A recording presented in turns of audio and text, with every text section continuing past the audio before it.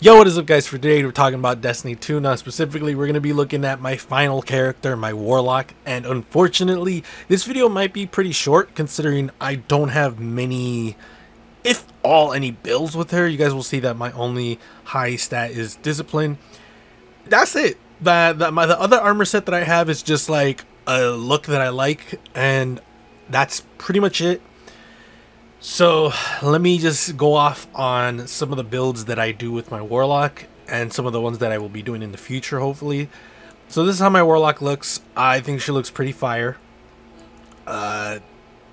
Obviously, since the chest piece is out for Eververse now, since that stupid event did not drop it, we finally have this. I ended up getting this a while ago because of certain reasons. So I already had the chest piece, but I wanted to wait until all the armor was available.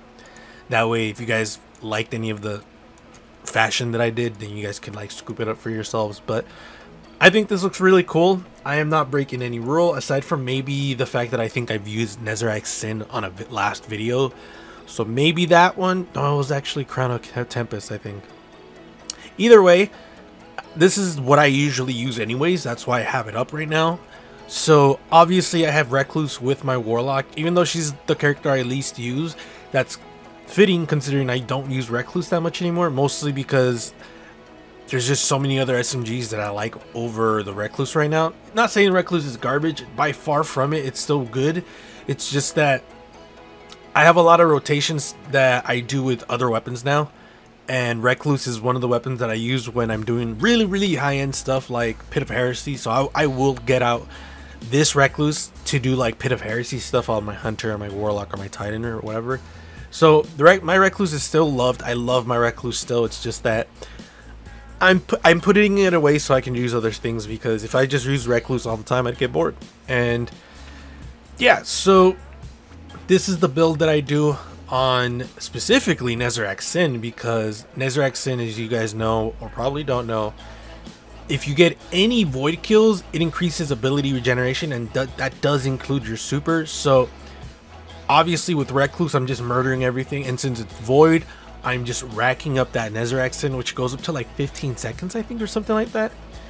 So on top of already having stupid grenade builds, I also have a top tree void, so that way I can charge up my grenade. So if you charge it, throw it, it like instantly destroys everything. It's really good for ad control, but it's also good to keep your Nezarac's Sin like active. And then I probably have Tractor Cannon, or like maybe actually Swarm of the Raven with like maybe a sniper rifle here. But I have Perfect Paradox here, considering it has Demolitionist and a combination of Trench Barrel or 1-2 Punch. So, you know, obviously pretty dope that I have that. So this is literally one of the builds that I love to do. If I was going a little bit harder on it, and obviously I would want to go a little bit harder on it, I would most likely go for a melee / grenade build for this, and maybe an intellect build. So all these three, if I could do that, that would be pretty gnarly actually, now that I really think about it. Because if I have all these, it means all my ability are getting recharged so much more faster. Because I think, if I remember correctly, intellect if you have it at 10, it's like at 3 minutes or something, if I remember correctly. So that's like half your super right there.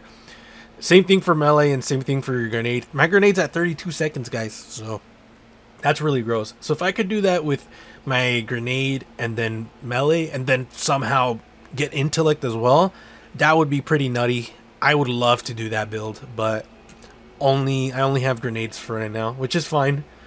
But yeah, the next one, I would want to do that even more. So I would be doing Stormcaller with Crown of Tempest. So if you guys don't know, Crown of Tempest is essentially like Nezarac's Sin, but it only works on ability kills. So again, melee, super, and grenade.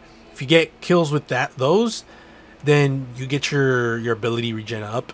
And this one's really gross because it could go up to 3 times, and like, I don't remember how long the duration is, but it's significantly stronger than Nezarac's Sin. The only reason I like Nezarac's Sin more is because it does not need to be ability kills, but this one does. So like I said, if I could have somehow all of these higher, oh, that would be gross. But I don't play my Warlock enough to make builds like that. If it was my Hunter or my Warlock or my Titan, then probably. But unfortunately, like I said, Warlock being the least I play, I can't do that. So aside from that, why is that? Oh, so this is how my Warlock would look without an exotic. I think she looks pretty cool. I actually love the way she looks. It's at 110, so which means I can afford to switch out something if I really needed to.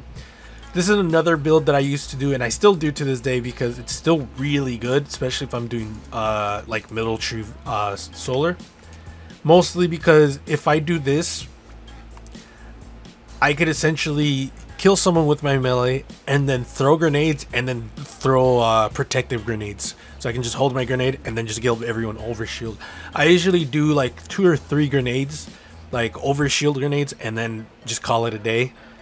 This is a build I like to do when I just want to like fuck around, or if we need heals for some odd reason. I don't know why I have getaway artist. I'm not gonna lie. It was probably mostly for a fashion type thing that I was doing. It was. I'll show you guys in a bit. For my chest piece, I have Phoenix Protocol only because, like I said, you guys have noticed I have the armor from Escalation Protocol. I was actually using Phoenix Protocol with Middle Tree Solar to get my super back when I was killing the boss for Escalation Protocol, which is fun. It was a lot of fun. It's getting my super back almost halfway too. So it was super viable. And then obviously transversive steps, which I use when I'm doing PvP. I love these boots. They're dope. I wish the hunters got the ability to get reloads from sprinting, but it's cool. I don't mind it, to be quite honest. I think the Warlocks, it's just dope, guys. It really is. Like these boots are fucking cool. It just kills my soul that I do not have the ornament for it. So this is how my Warlock looks. My actual armor that I like to use with her for right now, because I think the chest piece looks amazing. The only thing that's really fucking unfortunate is the fact that the chest piece does not change colors. So like this gold never changes colors, and that's one thing that just kills my soul, guys. Like, oh man, this is the reason why I'm using this color, because the gold and this gold look really well together, like almost close. So that's why I'm like, ah, fuck it. So that's just one of the biggest bummers, is that like this cool ass chest piece does not change colors for this right here. So Bungie, I would love it for us to not have this color limitations. Like I say it almost every video, but just stop limiting the colors, dog. It would look so cool if whatever. It kills my soul. So this is my other look that I have that I was thinking about doing, and nope. So this is the other one. I actually like it. I like the fact that it looks very regal, looks like a scholar somehow. The only thing that would change is probably the arms, but the thing that kind of sucks is the only arms that look really good with this are the arms that came with the set itself. You guys haven't seen that. I'll show you guys right now. So the only reason I say it looks good with this is because this right here matches really well. So that's what kind of kills me about it, is that it looks super cool, but it's part of the same set. I don't want to use the same set, so that's a no. The server provided new data. What? Whatever. So then this is actually the look that I was going for with this armor set, because it kind of looks like she's rolling up her gloves. I don't know what I was going for, but I thought it looked pretty cool. But that's pretty much it, guys. I've talked about this on my other Warlock videos, that it's just hard to fashion around Warlocks, mostly because their armors, their fashion is literally just their chest piece, and that's it. That's really it. Like, it really kills me because I don't remember the fashion being this hard on Destiny 1. Like, I remember their armor looking really good. I think maybe what I'll start doing is start getting more of their armor from other events and raids. Because I know, like, I'm missing a few from here. I know I would love these arms for some reason. I armor doesn't really concern me too much. I don't like most of it. And maybe the Christmas set was actually, yeah, the Christmas set was really cool. There is some of this right here that I think is really cool. I finally got the Sovereign suit, so I have all this, which made me really happy. I wish the ornaments were available, but one fight at a time. And honestly, maybe some of the world drop armor may suit me a little more. But honestly, it's just hard. It's really hard to armor around something that doesn't change color. Like, this is a great example right here. This gray thing does not change color, which really sucks because I thought these boots look cool. Oh my god. These boots, when I first saw them, I was like, this is fire. And then, no, can't change the pants. I was like, cool. So immediately burned those pants. Cool. I didn't even know this changes or not. Does not change armor rate or color right here. That's cool. Definitely love that. So it's just disappointing to see armor like that. It's disappointing to see armor that you can't really shader around. Really kills the vibe. Just kills the vibe of just getting the armor itself. This helmet I've always hated, and that has not changed. And it just, yeah, I can't really I can't really express that enough. I hate when armor like limits your color variation, because then you really just don't want to use that armor, which means that armor just gets locked off of you. You could say, no, you can still use it. Can you really when it's like locked to that colors?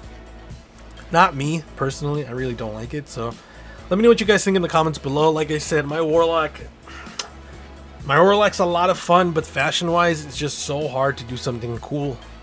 And in the next coming seasons, you might see me just using same armor from last season. So let me know what you guys think. If you guys are Warlock mains, let me know what are you guys using to do fashion. I certainly think it's a challenge, considering that the chest piece is probably the most important aside from the helmet, obviously.